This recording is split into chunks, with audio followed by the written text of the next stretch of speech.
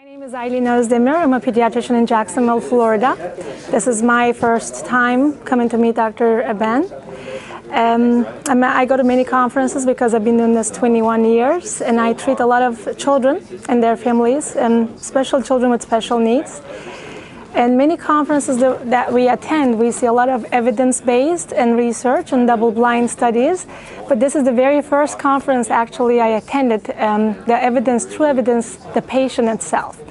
So that was very good to focus on the patient and how they act and how they react, and patient-centered treatment rather than just supplement-centered treatments. This was very refreshing, and I'm very grateful for the opportunity to be here.